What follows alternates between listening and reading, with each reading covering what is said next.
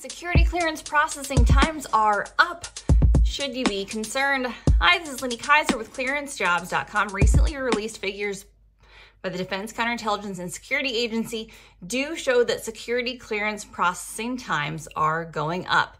DCSA releases the DoD industry figures at the NISPAC meetings that occur, the National Industrial Security Program Policy Advisory Committee. At those meetings, we always get those updates, and we're always tracking those at Clearance Jobs because those DoD industry figures are significant. There's other places where we pull in kind of the security clearance wide population, but as we know, a lot of the folks that are using Clearance Jobs, coming into Clearance Jobs, are coming in from industry. DoD processes the vast majority of applicants. We've kind of heard chatter of processing times going up.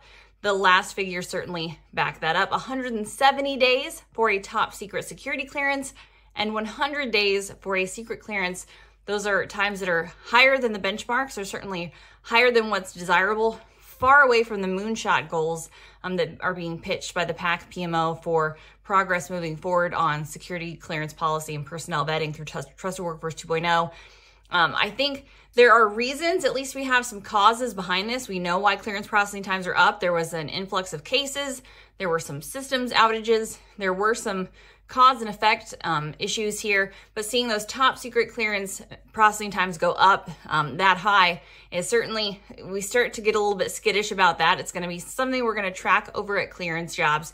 There are a lot of things that applicants can do to speed up the process. So my first recommendation is always don't alarm, do the proactive things that you can if you're an applicant looking in that saying, hey, 170 days, that's a long time. Also know that because this is DoD industry, the good news is that an interim clearance is on your side, so good chance of being able to obtain an interim security clearance for a lot of applicants coming in the door. So that doesn't necessarily mean it will take you 170 days to get to work if you have a position that requires a top secret security clearance. We still need new folks applying for positions, an influx of new talent. I'm just knowing the new talent coming in, it is taking longer to get those security clearances processed.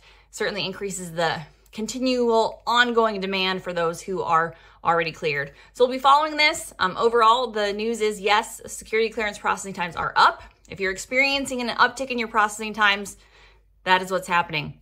But for more processing times, how to speed up your own security clearance and other security clearance process updates, visit us over at clearancejobs.com.